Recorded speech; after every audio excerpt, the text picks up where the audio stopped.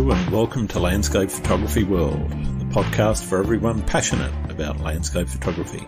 I'm Grant Swinburne and I'll be your host on this show, talking to landscape photographers about their motivations, likes and dislikes. This podcast is sponsored by SyncBack Pro, the professional photographer's tool to keep your images safe. How safe are your photographs? Or to put it this way, how would you feel if you permanently lost some or even all of them? The fact is, there are very real risks in storing your digital images on a hard drive, even if they're backed up to an external device. There's ransomware, hardware failure, file corruption, virus infection, and even accidental deletion or destruction. SyncBack Pro makes this problem go away permanently. SyncBack Pro is the professional photographer's tool to back up photographs, images, documents, and data files. Once set up, it keeps your files safe, quietly and reliably in the background. So if problems occur or disaster strikes, you'll have nothing to worry about. Your photographs will be safe. Which is why it's also the backup solution that I use myself for my own photographs. Take advantage of an exclusive 25% discount today by going to www.backup.sg. The software will never expire, meaning your photographs are safe forever. That's www.backup.sg. Give your photographs the protection they deserve.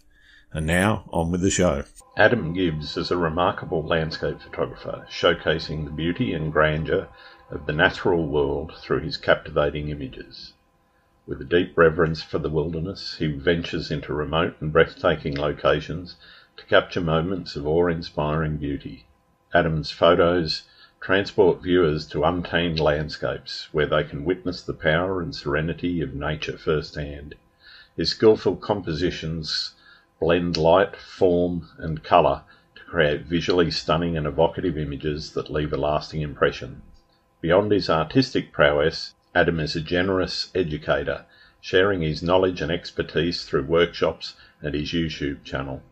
He inspires others to explore their own creative potential in the realm of landscape photography, leaving an enduring impact on aspiring photographers. We discuss how he not only captures the essence of the landscapes he encounters, but also instills a deep appreciation for the natural world, how he got started with YouTube, and what he sees as the future of landscape photography, along with loads more. I hope you enjoyed the show. G'day, Adam. Welcome to Landscape Photography World. How are you going? It's going great. Thank you very much for asking. Fantastic having you on the show too. Been a fan of your YouTube videos for some time and your photography, and I'm really pleased that you agreed to say yes to coming on the show. I guess one of the things that I'm really interested in talking to people about is why they do what they do. Can you talk a little bit about why you do YouTube, but also why you do landscape photography? Because which came first? Was it the photography or the desire to share the experience? How much time have we got? Plenty of time. Let's see now. I've been a professional photographer for over 30 years now. And originally, I taught rock climbing. I was very heavily into rock climbing and mountaineering. Sure. And that was back in the 80s. And it came to a point where I was just spending way too much time climbing and I wasn't making much money. I'd just work odd jobs. So I decided at that time, my girlfriend who I married, she suggested that I maybe look into getting into photography. I'd always had a bit of an interest in it, but I wasn't hugely into it. Sure. And the catalyst for that was actually she'd taken a photography workshop with a photographer named John Shaw, who's an American photographer. Yep. This is back in the 80s, and she had his book. And I just happened to be glancing through it, and I was just blown away by the quality of his photographs. Mm. So I started to try and copy it, and of course I failed dismally. So anyway, I decided to go back to school, and I went to college for a couple of years, and I took a photography program there with the intent of working in a studio. Okay. And I worked in a studio for about 2 weeks, and I said, to hell with that. There's no way I'm working in a studio because The guys I was working with, all they did was complain about how much money they weren't making and complaining about clients. And I thought, this isn't really for me. Yeah. So the nature photography was stemmed out of my enjoyment of rock climbing. It came from that end of things because I'd always liked camping and stuff. And at that time, I didn't have an awful lot of money to travel or for photo gear or anything like that. So I would spend most of my time while I was going to school photographing in public gardens around Vancouver. Yep. And because that was the closest I could get to nature. And from photographing in those gardens, I gradually had a bit of what I thought at that time was a great body of work of gardens, which it really wasn't, but I thought I was good. And so I started sending out my portfolio to gardening magazines around North America. And there was one magazine in Vancouver that picked me up and they started using my stuff. And after I'd finished college, they used my stuff more and more. And it got to the point where I was working for them pretty much full time. Basically, what I was doing was they would give me a list of all the writers, and I'd get in touch with the writers, and they would give me a list of the gardens that they were going to write about. And then I would fly or travel around British Columbia to start with, photographing gardens. And at that time, magazines were doing really well. Gardens West started to expand right across Canada. So then they had four magazines. So then it wasn't just British Columbia, it was right across Canada. So every year I would fly across Canada photographing gardens. And that lasted for 20 years or so. Wow. And then about 6 years ago, the owner of the magazine, Dorothy Horton, she was an elderly lady. She retired and she gave the magazine to her son, who was a lawyer from Victoria, which is on the island here. Yep. And he had no interest in running a magazine. And of course, magazines, as most magazines, have gone pretty much tits up. Yeah, it's hard to find them now. Yeah. And Gardens West, or Cornwall Publishing, or Gardens West as it was called, just couldn't keep up with the transition over to digital. All magazines were doing online magazines and YouTube videos, and they just couldn't wrap their head around it. So the magazine went bankrupt. And I was just left in the lurch because that was pretty much all of my income just went down the drain. So I decided to start running workshops like every other photographer out there. Yep. And it was a dismal failure. I just couldn't get clients because I did a lot of nature photography kind of as a sideline. It was more of a hobby. Yeah. And I knew a lot of other photographers, but those aren't the people that you're selling your workshops to. You'll be selling them to the general public. It's kind of like print. Yeah. It's kind of like prints, right? Yeah. Photographers always want to sell prints. If you just know other photographers, they're not going to buy your prints, right? So it was a dismal failure, and I lost a lot of money because I couldn't get clients. So that's when I decided to start up a YouTube channel.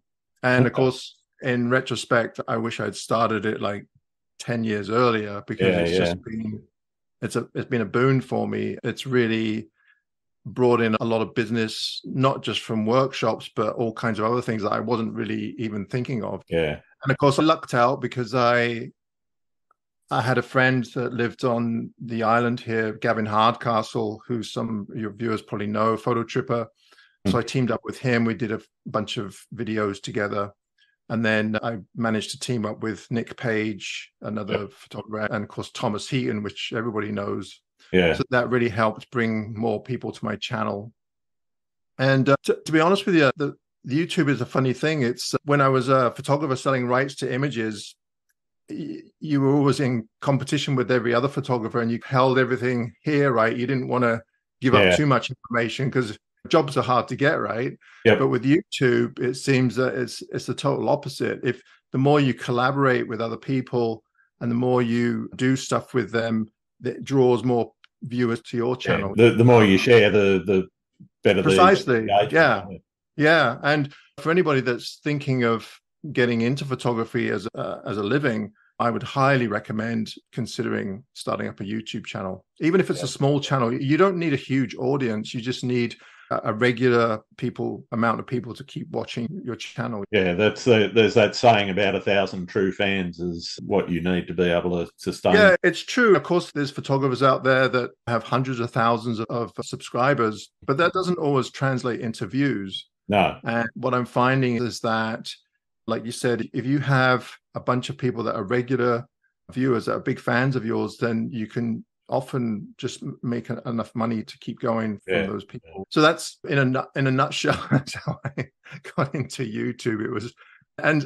It's difficult because YouTube, standing in front of a camera, talking to a camera doesn't come naturally to me or a lot of other people. It takes a while because you just feel like an idiot. You're standing there and you think, you're very self-conscious, right? People looking at you and they're probably thinking, what a twat. What's he doing? Looking at himself talking to a camera. But it's fun. I enjoy it. It's fun. Yeah. A lot of fun. Do you ever go out and just take photos, or is it all about building the content for the channel? No, it's funny you should mention that, because that's been a huge problem for me in that when I first started YouTube, I thought I'm going to get all these neat cameras and I'm going to do time lapse and I'm going to do drone footage and I'm going to do this and that. But what I find is that stuff, it takes so much time because you're a one-man show, right? Yeah. It takes so much time that your photography ends up suffering because it's a whole different genre, video and then photography. Yeah, you might be using the same cameras, but you have to think differently. Yeah. And what I was finding was that I was spending way too much time on the video and not enough time on my photography. And at the end of the day, it's really the photography that I really enjoy, not so much the video. Yeah. So and people have noticed this in the last year or so, I've really backed off on the video to the point where sometimes the videos they suffer somewhat because it looks like I'm being lazy, but I just want to spend more time with the photography rather than the video. I can understand that. Yeah. Yeah. And so that's one of the reasons why most of my videos are about composition and light, is because it's just me out in the field, just taking images, but I'm talking out loud about what I'm looking at in the field. Some people find it really dull, which is fine. And some people, it really helps them along. I've certainly found that they've helped my photography in a lot of ways, particularly that where you're looking at those intimate details of some of the subjects as opposed to the grand vistas that a lot of people enjoy and tend to be more impactful. And certainly for me anyway, I know they get greater impact and greater engagement, but looking at those smaller details just fascinates me, and part of that has been inspired by some of your work. Great. Yeah, I think most people understand that when you're out in the field and you're trying to talk about photography, then the photography comes first. Yeah. Or you could approach it as, Tom is quite a bit different, Tom Heaton, where he's actually trying to tell a story. So it's not, even though it's about photography, it's more about the journey of him, whether he be camping in his van or cooking in his van or whatever. People enjoy that aspect, whereas I just cut through all that stuff and just go straight to the photography because that's the bit that I'm interested in. And of course, you have to keep it interesting for yourself. Otherwise, you're just going to get bored of it and it's just not going to work. I was going to ask, how do you keep it interesting? How do you keep your own engagement up and try to find new different ways of doing it? It goes up and down, obviously. Like I'm lucky because I live on Vancouver Island. We have a pretty good base for things to photograph. Yep. But of course, in the winter, it's like anywhere in the winter, the weather's not that great and subject matter is dull looking. There are times when I wish I was somewhere else. But what I try to do is lately, I've been doing quite a bit of traveling. So that's really helped. If I could go to a different location just to get the cobwebs brushed away so you get inspired to keep going. Because what I find is if you just keep going to the same areas over and over again, even though your photography might improve, it gets a bit dull after a while, even if it's a spectacular area. It sounds awful, but if you're going to the same waterfall over and over again, it gets hard to get inspired. Yeah. No, that's understandable. I guess I'm interested also in where the artistic side of things started for you, what was it that changed from in your own photography, where you were doing landscapes, I guess, as a hobby, doing the gardens as a job? Whereabouts in that sort of timeline did you start to say, okay, this is actually more about art than it is just recording what I'm seeing? I don't know. Like I said, I've always had an interest in nature photography, but when I first started in the 90s, there weren't that many photographers making a living out of nature photography. It was a pretty small market. And of course, when you're just selling photographs or the rights to photographs, there was a very small market for those. And even today, there isn't a huge market for you're lucky if you can make any money for landscape. Selling prints is one thing. And you have to be selling prints all the time and marketing yourself all the time to make a living out of selling prints. Yeah. And I used to sell a lot of images to calendars, but calendars, you can't make a living out of selling images to calendars. Yeah. I think since I've been doing it, every calendar that I sent images to, they haven't put their rates up in 20 odd years. Wow. You sell them an image or the rights to an image, and most of them are giving you like $150. Yeah. You do the math, how many images you're going to have to sell to. That's a cheap night out here in Sydney, I can tell you. But when I first started, when I was doing the garden photography, most of my nature photography was done with a 4x5 film camera. Yep. So that I really enjoyed that aspect of it. And at that time, most of the, serious landscape photographers were all using larger format cameras, and I wanted to be one of those guys out there with my 4x5. Yeah. And so then when I started the YouTube channel, I already had a pretty good portfolio of images from the last 20 odd years to fall back on. So I figured I've been doing it for a long time. I must have something to say to people that could be helpful. And people had said that they really liked my images other than just my mum and dad. So I figured they must be half decent if it's not just my mum and dad saying they're decent, or your wife or whatever. So I don't know. I don't know. That's a hard one to answer, to be honest. Okay. I guess I'm interested also in the role that personal expression plays and how you have developed your style from where you started to where you are now. Your style comes across as being very naturalistic, as in it's a pretty fair representation of what that said, you're finding unique ways of expressing that landscape in your images. And I guess I'm just interested in how that style has developed in terms of your personal preferences in both composition and editing. I don't think my photography is groundbreaking, that's for sure. I'm very literal. Now and then I'll do the odd abstract, but I really do like the natural landscape.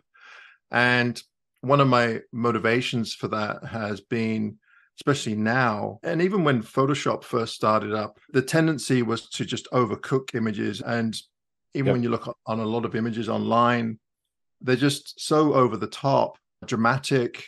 And a lot of people went that way because they wanted to get attention for their photographs. It seems that the more epic that it is, the more attention you'll get for your photographs, which is unfortunate. And I think in some ways, photography has suffered a little bit in that realm because people fluff it off and say it's art. I can do anything I want.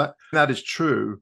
Yeah. But at the same time, I don't think you're really doing the natural world any favors by making it look more dramatic than it really is, because it really is dramatic on its own. It doesn't need fluffing up. And especially now with AI, I don't know where that's going to go. I don't think it will harm photography, but it's certainly turned it into kind of a lot of the AI stuff reminds me of those posters you used to see at like dollar stores and that, where you'd see these just, I know the ones you mean. Yeah. I mean, it just looks so garish and just so over the top that but if you like that stuff, that's great. But the reason why I try to be true to it is that from a conservation side of things, I think as time goes on, more and more people are getting so detached from the natural world that it doesn't matter what you show them, they'll just say that's real.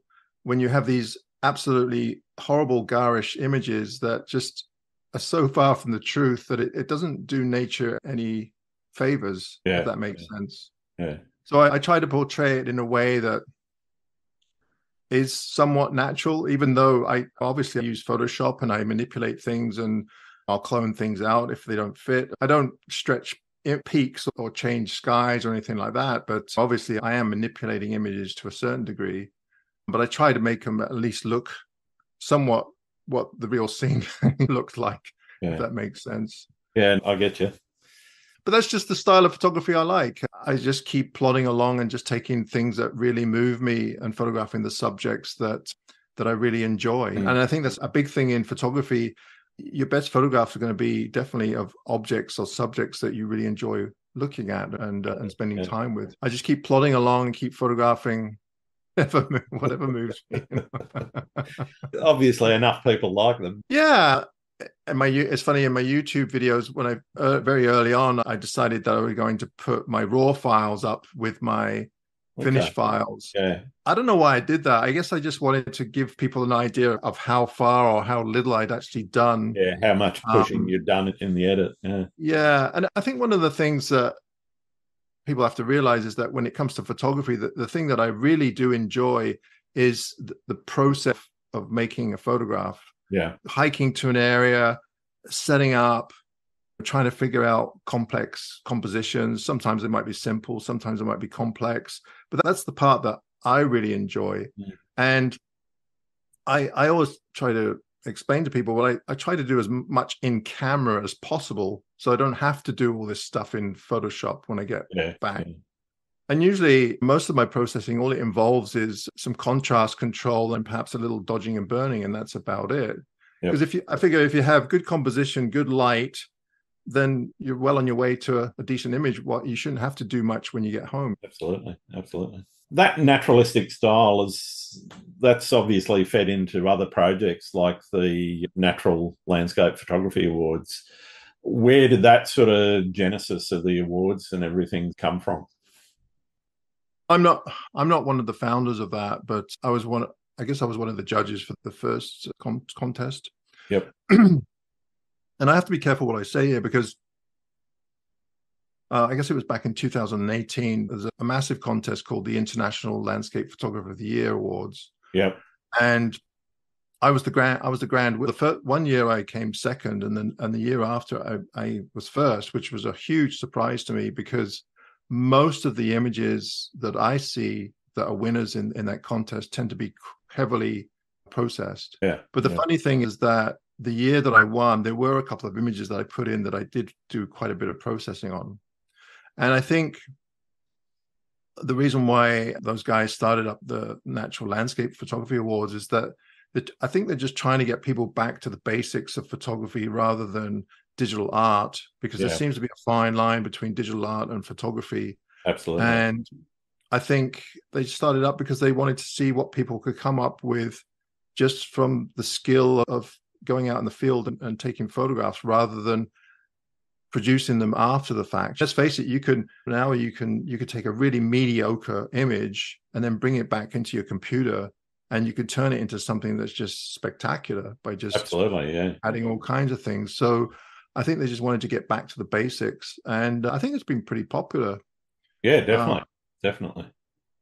And they're not saying you can't manipulate at all and you can't use Photoshop. That's not it at all. They just want submissions that are true to the art of photography, and I don't have a problem with that at all. It was funny because one year I was actually thinking of, I think someone did it already, but now that AI is around, I thought, wouldn't it be great if someone just took a totally AI image and entered it and won, and see where that, like in one of these other contests, because that's going to happen at some point. You think, there was one the other day, some Sony awards, international awards that Sony were doing. They picked a winner that was totally AI created. So they obviously weren't looking at raw files or anything around. Which is a surprise, because that doesn't really... Exactly. That doesn't sell cameras, does it? That's right. Might sell computers. But Does Sony make computers? I guess they do. I don't know. I don't know. Well, I'm pretty sure they make the chips and things for some of them. But yeah, yeah. That was, I think, one of the issues that I want to talk about a little bit later is that future of photography and some of the challenges around things like AI. Before we get to that, though, I'm interested, I guess, in some of the things you had talked about in terms of the conservation of the natural landscape and so forth. How do you go about making sure that whilst you're maybe promoting a location or whatever in either a video or in some of your images, that's also not necessarily getting oversaturated with people wanting to come and visit it? Yeah, it's a hard one. I guess I'm somewhat lucky because living on the island here and actually in British Columbia, there aren't a huge amount of outdoor photographers. Yeah. There are a lot of photographers, but most of them are into portraiture and product and stuff like that. Yeah. I do get people asking where locations are. It depends where it is. And if it's common knowledge, then sometimes I'll say, yeah, sure, it's this place. But if it's not common knowledge, then I'll just refrain and just say, I'm sorry, but part of the enjoyment of photography is actually discovering these places for yourself. And a lot of the places that I go to, someone didn't tell me where they were because they were areas that I had to find for myself. Yep. And really, it's not that hard to do. No. Just a simple Google search, and you can pretty much find anything. Pretty much. Even if you're looking for a specific location of a photograph where someone's gone before, it's pretty easy to find out where those things are. Yeah. And I think to myself, that's what I usually just say to them. I just say, just do a simple Google search and I'm sure you'll find it. Yeah. But I do know that some areas have really been trashed from photographers trying to get the same shot as everybody else, which I don't know. I understand why people do it, but the part that I do have a hard time with is that they're not really thinking about their impact on the area that they're photographing. Yeah. When you care more about the photograph than the area that you're in, then there's something wrong there. Definitely. And there's been areas that I've been to that just absolutely trashed, mostly vegetation from photographers just stomping around trying to get a composition, and they're not really thinking about how they're impacting that area, because some of these areas are very small and quite fragile. Yeah, the thing is, there are so many areas to photograph throughout the world that I figure if there's tons of people going to the area, I don't need to go to the area. I'll just go and find another area. There's just endless amounts of places. Absolutely. To photograph. You don't always have to go to the honeypot places. Precisely. If a lot of people come to the Canadian Rockies and the first thing they do is they go up to Moraine Lake, which is just absolutely packed with photographers. Don't get me wrong, it's an incredible scene, but there's some awesome scenes not far from here. You just have to hike a little ways and you won't see anybody. That's it. Anyway. The flip side of that is using photography as a tool to educate people about promoting conservation and so forth. What are your thoughts around that?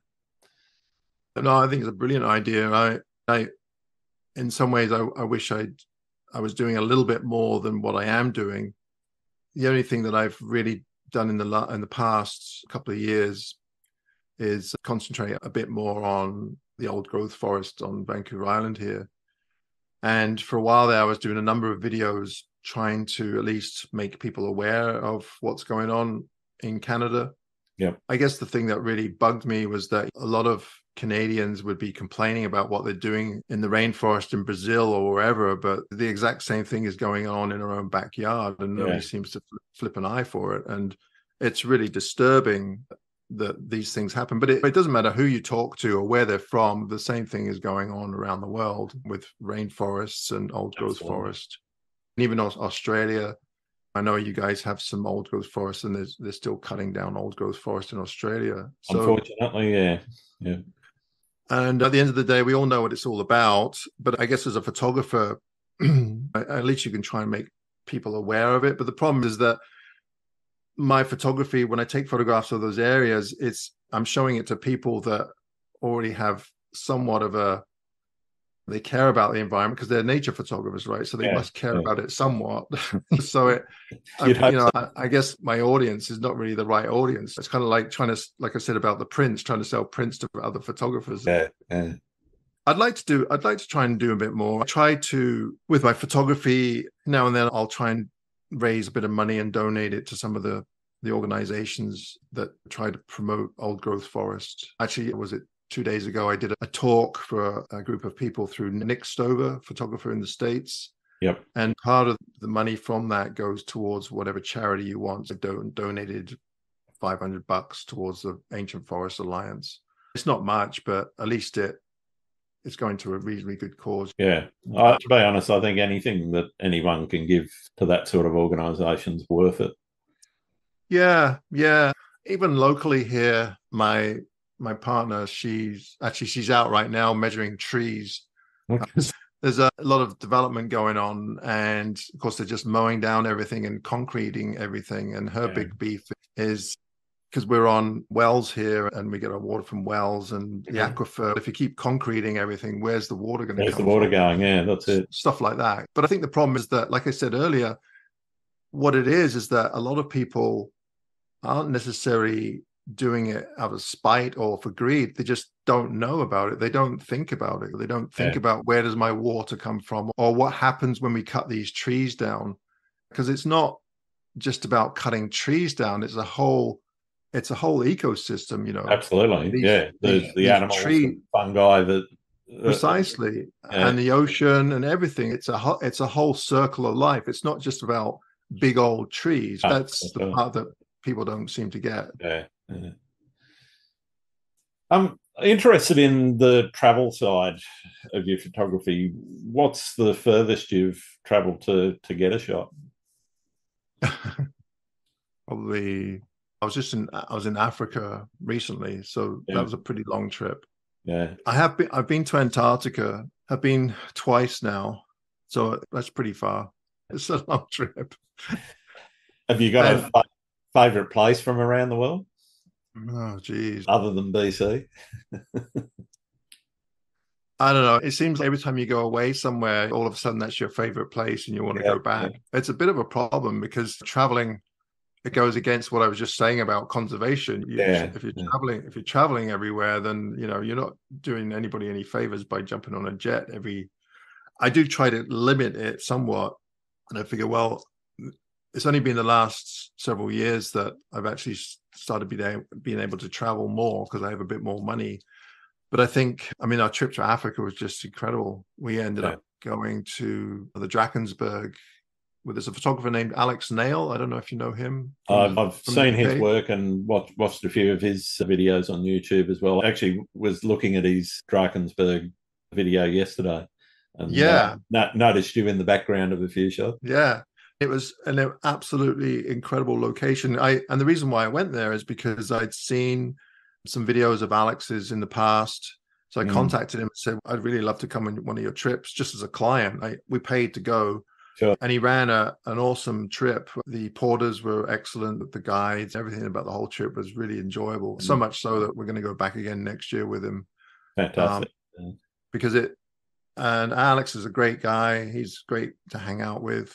And the Drakensberg is an area that it takes some effort to get up there. So you're not going to get tons of photographers up there. Yeah. And the scenery and the landscape is just incredible, just unbelievable.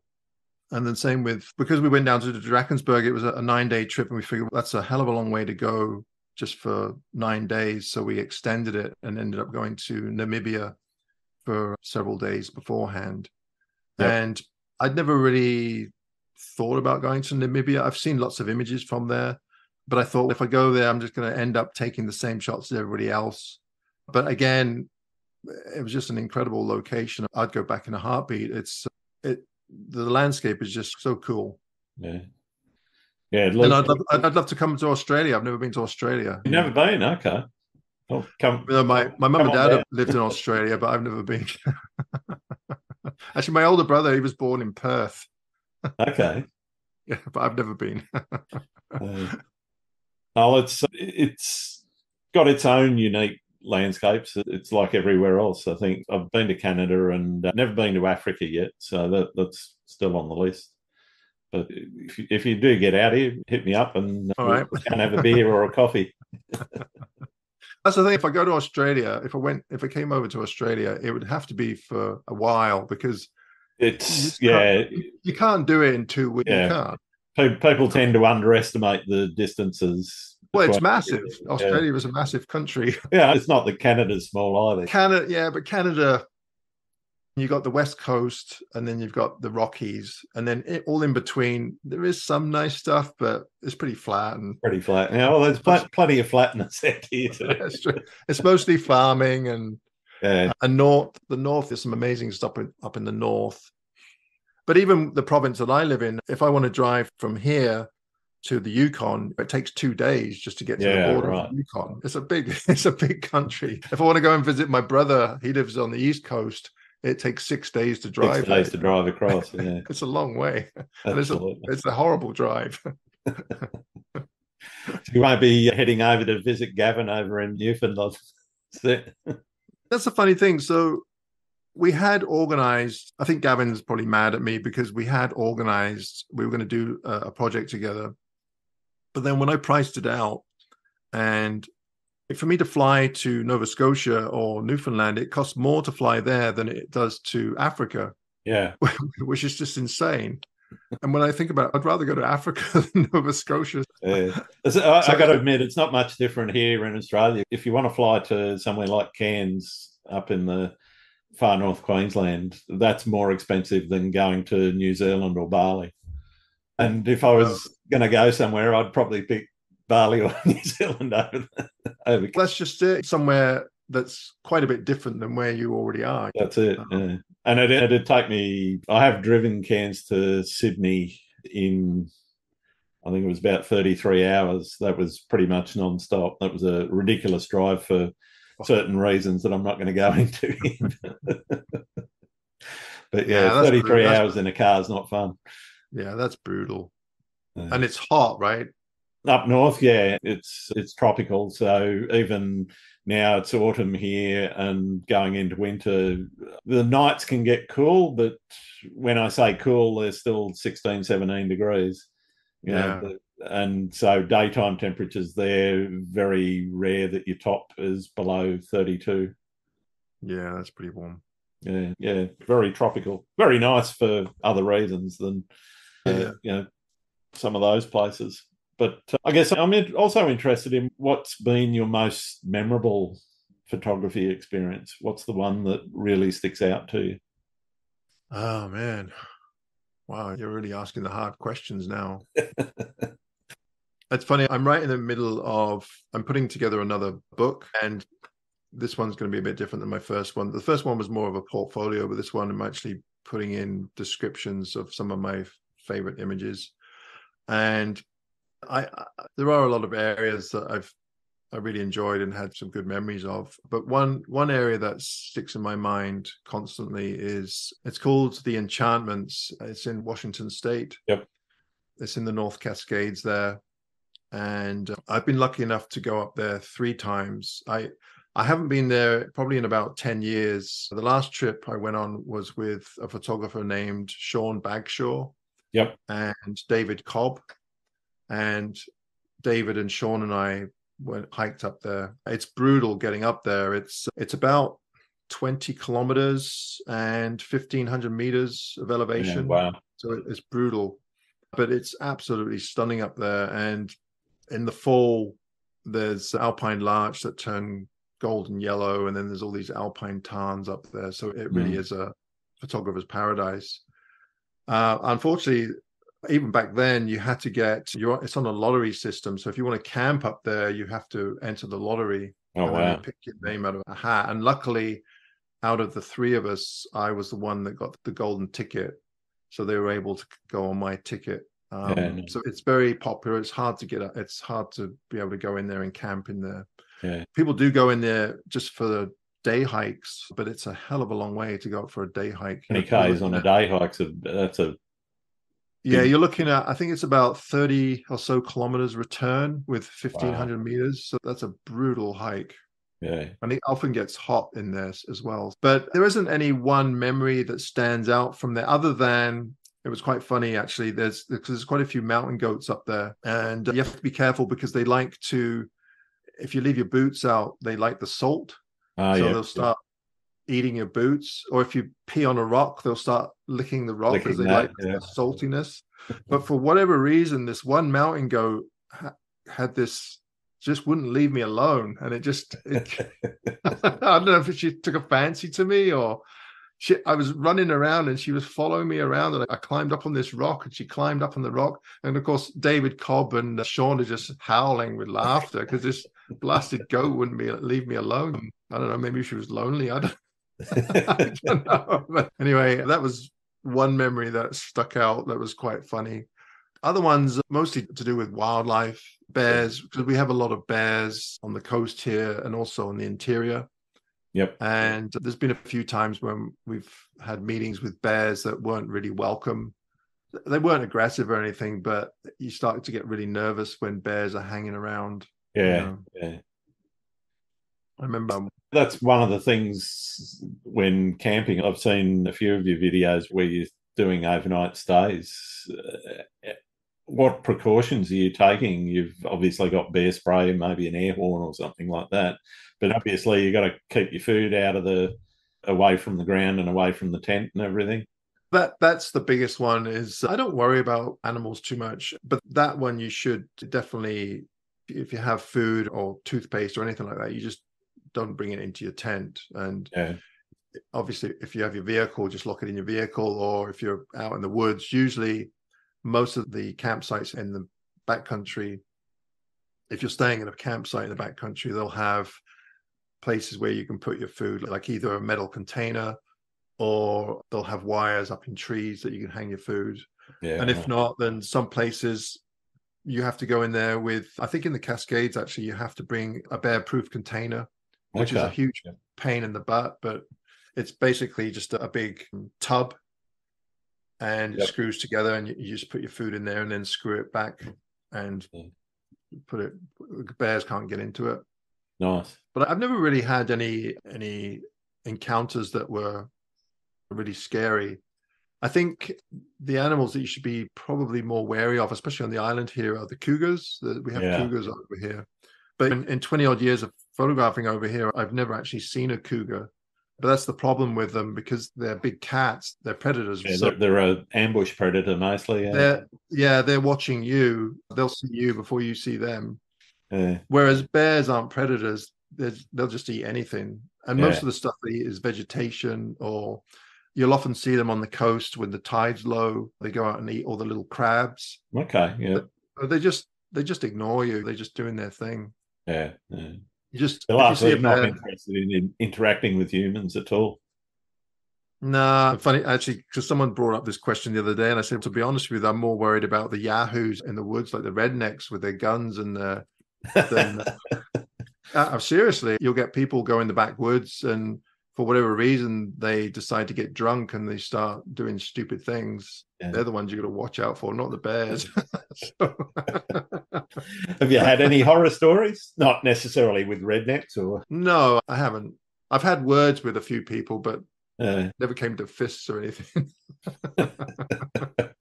Fair enough. I want to move on to the how of your photography a little bit, and how much planning you put into not necessarily a trip like, say, Drakensberg or Namibia. Obviously, there's a lot of logistics in getting you and your gear and everything there, but just one of your outings to do a vlog, for example, how much effort in planning are you doing before you head out? Or is it just, oh, the weather looks good, off I go? Pretty much.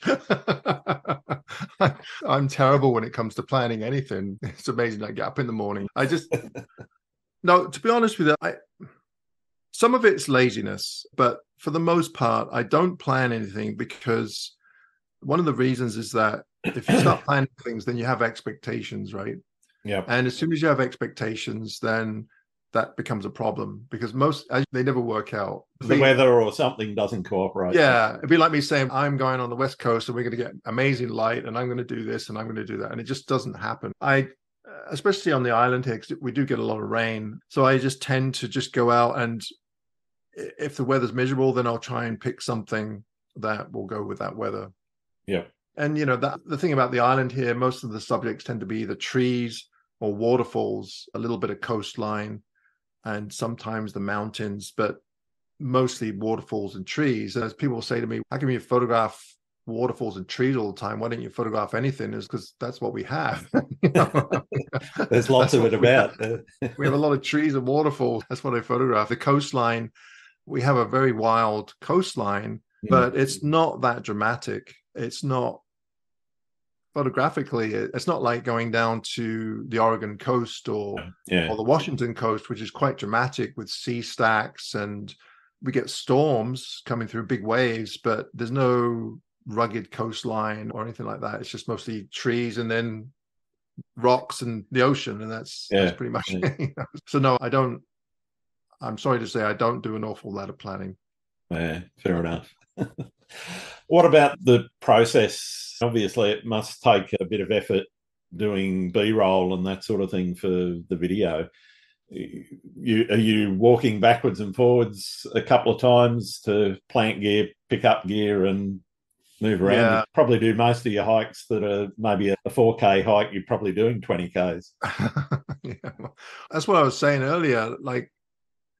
Because sometimes when I first started, you were putting all this effort in, but then all of a sudden when it came to the photography might not be that great. So you just put all this effort in and the photography is not awesome. Yeah. So now I do things backwards. I'll go out, take the photographs first. And if I think they're half decent, then I'll vlog about it. Yeah. And then I will do B-roll as I walk back to the van or wherever. Yeah. Not always, but it just... because that way, at least you're doing all this video for a reason and not something that might happen. Yeah. Unless you're like Tom, like I said, he obviously thinks about a subject that he's going to photograph or he's going to talk about, and then he'll film it. And if he does get a decent shot, great. If he doesn't, then that's just part of the story. Exactly. Yeah. And I think also people do like to see your failures. I mean, they probably learn more from your failures than your successes. And not every video is going to be awesome. And not every image is going to be awesome. I'll often get people say to me, oh, your photography's really gone downhill for the last couple of years. You can't go out every time and get awesome shots. Like, you very rarely get a really great shot. Yeah. The only way you can get great shots. I think part of that is also you become very aware of your own, I don't want to say limitations, but your own style and how you want an image to look. And you become very much more self-critical about your images as you progress. And that means that you're taking fewer and fewer images that you're happy with. No, I agree. And you do get very picky, and people will say, how come you didn't take a photograph of that scene behind you in the video? That was amazing. Well, it doesn't look the same in the video as it does when you're standing there. It has to motivate you. Yeah. It might be a wonderful scene to them, but to me, I might not. It's nice. It's not where your head's at the time. Yeah. Just like seeing a wonderful sunset. Not every wonderful sunset is worth photographing, but it's still beautiful. Yeah. So why not just enjoy it and put your camera away and enjoy it? Definitely. So are you straight into processing and doing post-production as soon as you get home, or are you one to sit on your images for a little bit?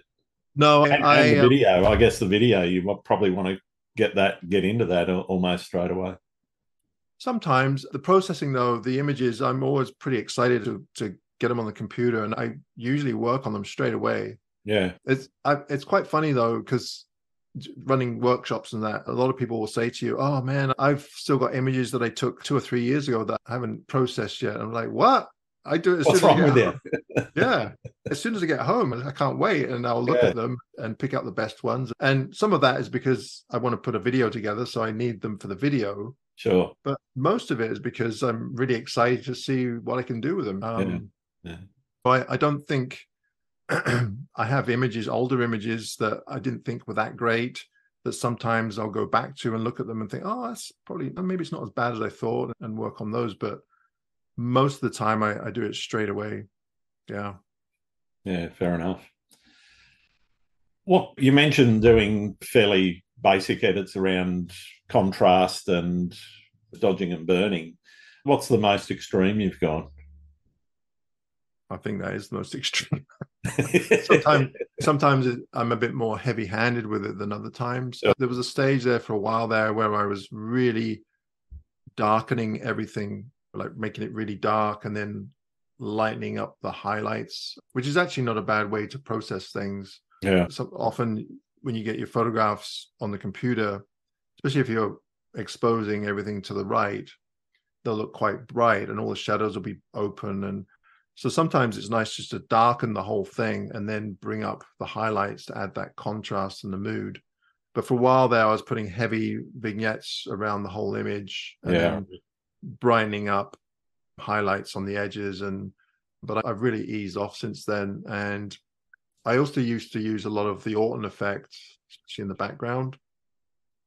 And if I look at some of my older images, I just went way too much. It just doesn't, it looks too blurry. Yeah. So I've really eased off on that now. I use it very rarely. I think I'm trying to go more back to the basics than add more subtle editing than. I think part of the problem is that I forget. You learn a new technique, but I forget how to do it unless you're doing it all the time. Yeah. So I tend to process images the same every time because that's what I know, and it works for me. I think sometimes my photographs look a bit flat, and often I'll go back and think, oh, I should have added a bit more contrast, so just boost up the contrast. But that's just using a curve and just it's not hard to do. Yeah. How long would you spend on an image on average? I'm guessing probably 10, 15 minutes, maybe. Okay. Yeah. Some obviously I work a bit harder on. If you had a tricky situation where, say, you're shooting into the sun at sunrise and you want to bring details up in the foreground, then obviously that's going to take a bit more work. But on average, if the light's flat, and then not very long at all. How do you push past creative blocks? Everyone comes up against those times and feelings where you just go, I can't be bothered. How do you get around that? And do you have any strategy? Usually I take up I'll just do something else. Yeah. It's funny actually, because I go through these weird phases. I think one year I decided I was going to be a painter. So I started painting. Okay. And I just got right into painting. I'm not very good at it, but I got right into it. And then this past year, because I was having a bit of a problem, we had such a hot, sunny summer that I was really unmotivated. Yep. So I started getting back into modeling. Like I was making like plastic models like you did when you were the old Airfix kits. Yeah, so I was watching all these YouTube videos, getting right into it. So now I've got all these kits in my office here of these tanks and like amphibious stuff. And I was getting right into it because you want all the, you want to make them look like they're realistic and worn. Yeah, get all the details and the. Oh yeah, so I was getting right into that. But it helped. It really helps because it's something has nothing to do with photography. Yeah, and I'll do that for a while. And then something just triggers in you, usually because I'm doing a workshop somewhere else, and then that motivates me. Yeah. So I've noticed in quite a few of your vlogs that you're photographing with other photographers. Do you enjoy that more than doing it on your own, or do you prefer to be out on your own? I think if I wanted to get things done, then you're better off on your own. But I find that when I'm with other photographers, I don't know, it's just a good crack. We have a good laugh. Yeah. And especially if we're away for a few days, it's nice just to hang out with other people and have a beer or just chat. It's hard to find people though because if I'm going to go with someone else, I don't want to be with them all day. I don't want them following me around, and I'm sure they don't want me following them around. Sure. So some of the friends that I've had, generally we just do our own thing. Like my friend Brian, he'll come over to the island every now and then, and he's pretty good because he'll just go because he has a YouTube channel as well, so he just goes and does his own thing. Same with Paul. Paul lives in the UK. I've had some people get in touch with me, obviously, that want to hang out, but I'm a little bit apprehensive because I don't want it to turn into them following me around, trying to get something out of it or information out of it. Yeah, and I know what you mean. Yeah. There is a guy that lives in Victoria that contacted me the other day, so I might meet up with him, and I don't know. I like it. I like hanging out with other people. My friend Colin, he's a friend. He was a friend of Gavin's at first, and when Gavin left, I just kept hanging out with Colin. But he's good to have along because he just does his own thing. Cool. What do you see as the future of landscape photography? And I guess what challenges do you see in that future? Oh, yeah, I don't know. I don't know. It's because it's an exciting time to be a photographer right now. Like with all the technology, the cameras are incredible. The lenses are incredible. Even in the phone space, the way that's moved is just insane. Yeah, I just got a new iPhone, and the camera is just amazing. The video is incredible. I was watching a video about the new Inspire 3, the DJI drone, the Inspire 3. What an incredible piece of equipment. But when it comes to computers and AI and that side of thing and NFTs, that's not my shtick. I don't get it. I just don't get it.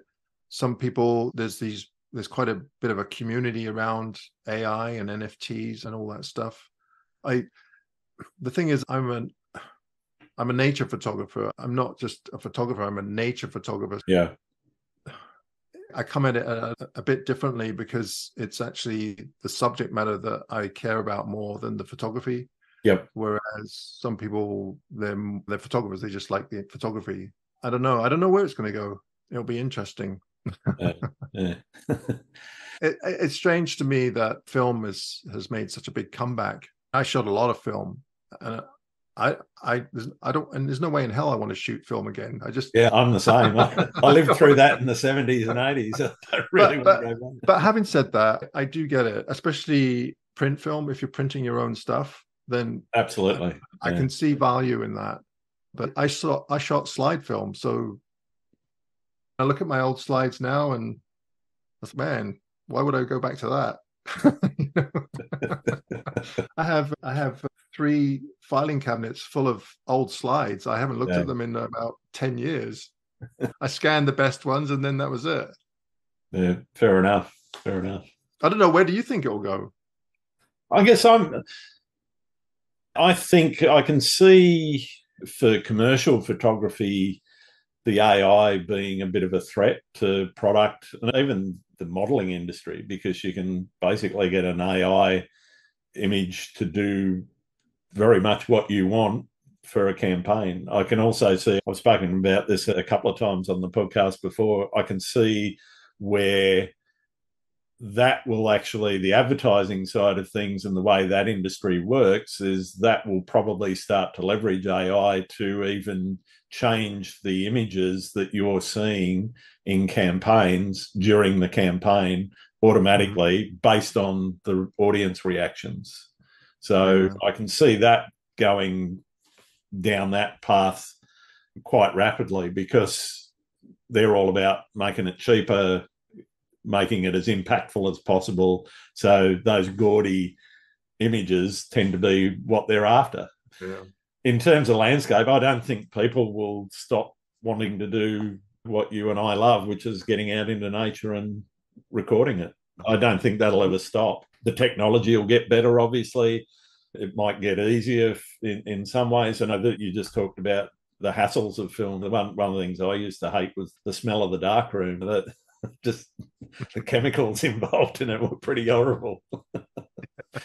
And so digital, that's one of the reasons why digital's my favourite way of operating. But I think that ease of use and accessibility of the camera interfaces and those sorts of things will probably just make recording the images better. We're already seeing dynamic range that's approaching. It's still not there yet, but it's approaching the human eye, and I think that'll eventually turn up, and so you will literally be able to push a button and not have to worry about filters and all the rest of those sorts of things. Apart from wanting to do maybe long exposure creative stuff with them. Yeah. No, it'll be interesting to see where it goes. But I think you're right. I think when it comes to nature photography, I think there'll always be some kind of desire for it, because it really is, for a lot of people, just a good excuse to get outside. Absolutely. Yeah. I think for me, when I first started, and I've done other activities as well that I enjoy doing outside, but really the activity is secondary to really just being out there, really. Absolutely. It's just a good excuse, really, isn't it? What else are you going to do if you're outside? Might as well take some photos. That's exactly it. Even if it is only on a phone. And yeah. My last couple of videos, actually, a lot of it was from the phone. My Karen, she just used her phone, and actually, it wasn't even at 4K. We had it set up wrong. It was just a HD 1080p. yeah. You can notice it, but most people don't notice that. Well, when they're streaming, it's sometimes their internet connection is going to throttle it back anyway. So, yeah. But yeah, it's amazing. It really is. I guess part of the adjunct to that question around the future of photography is the future of social media and how that's changed. What are your opinions on things like Twitter and Meta, which is your Facebook and Instagram, charging for the blue tick and therefore tamping down engagement or tamping down distribution of the people that haven't paid to play? Okay, I'm gonna be really honest with you right now, and yeah, that's what I'm looking for. Won't be popular. I actually really hate social media. I hate all aspects of social media. I think the whole thing is totally useless. And that's saying someone from YouTube, Instagram, Twitter. I think the problem a lot of people have, and I have this, is that they get sidetracked. I think the intention was good with those social media sites, but you get so sidetracked, and so many people get sidetracked by useless information or whatever it may be, conspiracy theories or whatever, that they lose sight of why they're on there in the first place. And I think it's a huge distraction for a lot of people. Definitely. And I am on social media. I post stuff on Instagram, and usually I'll post an image or two a week. I have a Twitter account that I use now and then, but I just find that I get so distracted by all the other stuff that's on there that I'm not interested in, that I think to myself, why am I even looking at this stuff? It's just taking my day up. The blue tick and all that, I don't know. I don't get it. Here's a good example for you. So Flickr, which has been around for a long time. Sure. Yep. And actually, I post images on Flickr every now and then, because at least you can put something that's a bit higher quality than some of the other places. Yeah. Twitter's not bad for photographs. Instagram is terrible. Vero, which is another site that I've been on, which is actually a pretty good site when it comes to social media. But Flickr, I have one image on there that has 30 million views. Wow. That's a lot of views, 30 million views. Yeah. And what has it brought to me? Nothing. Like, okay, so 30 million people have looked at my image. So what? And that's how I feel with a lot of the other social media sites. People are so hung up on views and likes, but so what? That's right. It doesn't pay the bills. No. Now, I can see if you're a business and you're trying to make a presence and you want people to know about your products and that, I get that. Yep. But as a photographer, maybe I'm missing the boat here, but I know a lot of my friends and other photographers have accounts on Instagram. They're constantly on Instagram and constantly posting stuff. But I don't get I don't know. Maybe I'm missing something. I don't know. I just don't get it. Maybe it's an age thing. Yeah, I'm kind of with you in a lot of ways. I get, as you say, if you're trying to make money out of your photography and you want your presence, you need to have that social media. Otherwise, how else are people going to find you? Because otherwise, where are you going to advertise? I guess a lot of people don't look at websites anymore. Yeah. I guess it's kind of a calling card. Oh, here's my Instagram account or whatever. Yeah. I don't know. It must be an age thing. It has to be. Same thing like TikTok. I don't get that at all. I'm with you there. That's not where I'm focusing any of my energies. The weird thing is that TikTok, now I could be wrong here, but supposedly in China, TikTok is used for educational purposes. So a lot of people will have little videos on there where you'll actually learn something, or there might be some useful information on there. Whereas TikTok in North America anyway is just a bunch of usually young women or men just showing off a lot of skin and dancing around and doing stupid stuff. Basically, yeah. I don't get it. You know? That and very short cat videos. No, don't pick on the cat videos. I like the cat videos. I've got to admit, I use YouTube as a university. If I want to know how to do something, for sure, it's great for that sort of thing. But yeah. Would I watch my own videos? Probably not. It's all right. I don't listen to my own podcast. I just can't stand myself talking all the time. I'm the same. Yeah. Dear. What's your favourite thing about being a photographer? More to do with working for myself. I've never really worked for another company or anything. So I guess the one thing that I really do cherish is my time. And I'm a bit odd this way. I've always tried to spend as much time doing the things that I really love doing and finding a way to do them rather than just working my ass off for retirement. Yeah. I know that I've been really lucky. Things have gone my way pretty good. But when it comes to photography, I definitely think I could probably make quite a bit more money than I am. But to be honest with you, I'd much rather just make enough money to earn a living. But I cherish the time off that I have more so I can do the fun stuff, if that makes sense. Yeah, absolutely.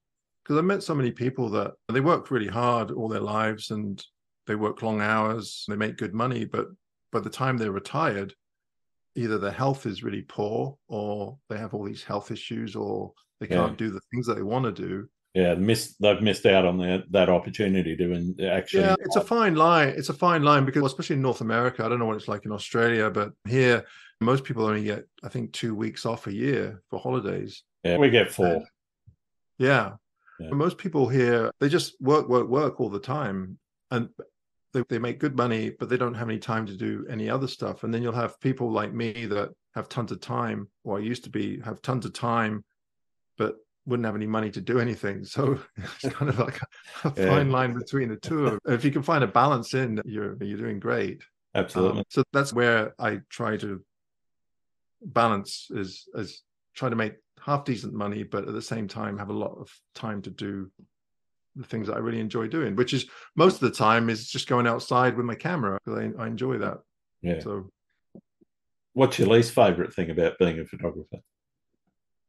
Dealing with people.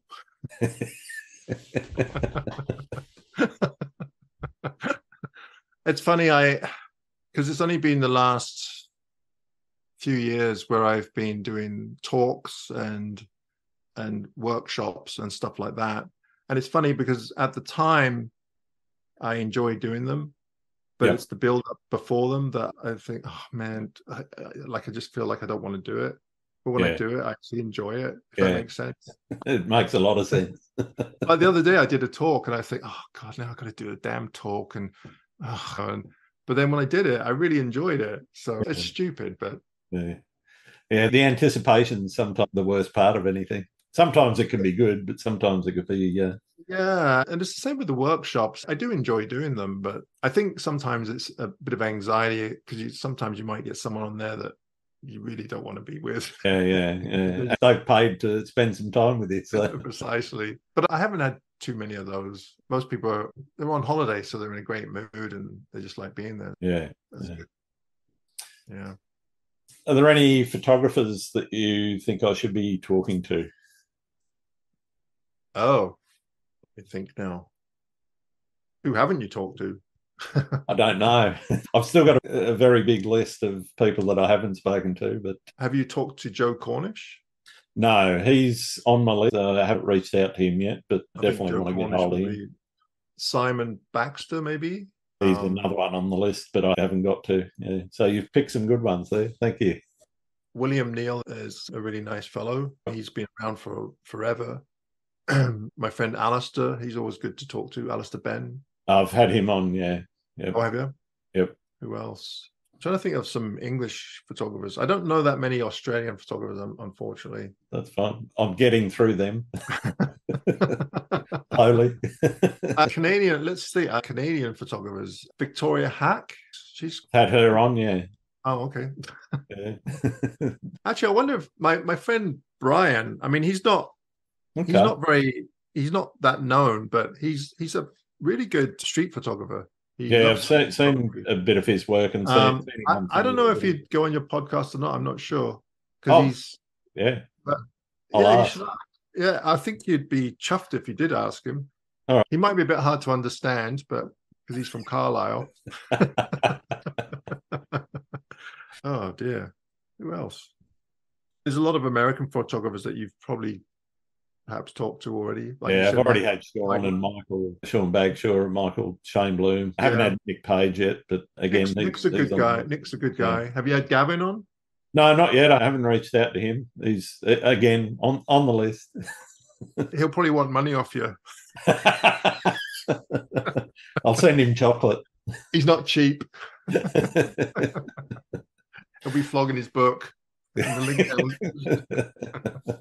What's it called? Something about ore or something? Actually, who else is a really good photographer? The image that you have behind you there, is that Frankie Gabler? Frankie Gabler, yeah. Have you had her on? I have had her on, yeah. Oh, you have? Yep. That's actually the book of I did a Landscape Photography World Awards last year, and she actually won that, and that's the winning image on the cover. I know, that was my favorite image. It's just amazing. Yeah. Actually, as I was talking to you, I kept looking at it. I thought, I know that photograph. That was definitely my favorite photograph. She's a really good photographer. Oh, absolutely fantastic. Yeah. I really enjoyed having a chat with her. Thank you for that. I've got one more question for you, and for most of my listeners, it's the most important one I can ask a landscape photographer, because it's a challenging one that we've got to get to the bottom of. Do you like pineapple on pizza? You mean Hawaiian? Yeah. Actually, I don't mind it. Okay. There's a lot of people against it. There's a lot of people that are... You have to have ham with it, though.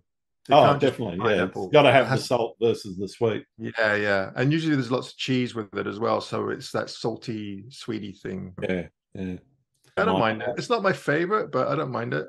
Yeah. So you wouldn't order it, but you'll eat it if it's there? Nah, I probably wouldn't. I'd probably order something else Mediterranean before that. Karen's vegetarian, so I wouldn't be ordering anything with ham on it, so... No. I have a question for you. Do you like anchovies on pizza? I haven't picked them off for a long time. I used to when I was a kid, but yeah, they're okay. I love anchovies. Yeah, it depends on what else is on the pizza. All right.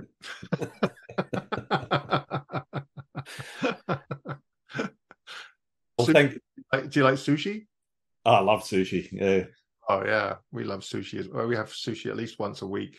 Oh, same. Yeah. There's a reasonably good place up the road here that we frequent that usually does a pretty good job. Yeah. Same here. We have a place about a block away, so very handy. Yeah, it's handy to have those places hanging around. Yeah, right next to the liquor store. Even better. Yeah. All right. Thanks for taking the time out to talk to me today, Adam. It's been wonderful spending a bit of time getting to know you. Where can people find your work? Oh, where can they find it? Yeah. AdamGibbs.com. It's all about me. Yeah, it's just AdamGibbs.com, or YouTube, obviously, is Adam Gibbs Photography. And then Instagram is A Gibbs Photo, I think. I'm pretty sure if people put in Adam Gibbs on Instagram, they'll probably find you. Yeah, you'll probably either that, or there's a voice actor for anime named Adam Gibbs, and there's a model or an actor model guy from the UK named Adam Gibbs as well. Fair enough. I got a brother-in-law. His name's Tony Donovan, and apparently he delights in pointing people to a porn star whose name is the same, a gay porn star. His name is the same as his. That's great. Well, thanks very much, mate. It's been wonderful having a chat. Yeah, thank you for inviting me. I really appreciate it. Cheers. All right. Thanks again for listening to Landscape Photography World. I hope you enjoyed the show. Keep listening because I'll be joined by some great guests in upcoming episodes. You can find my work in this podcast at grantswinburnphotography.com. I'm also on Vero, Twitter, YouTube, Instagram, and Facebook. If you're interested in buying prints or photography gear or doing a photo workshop with me, these are now on sale on my website. I'm Grant Swinburne. Hope to see you out shooting soon.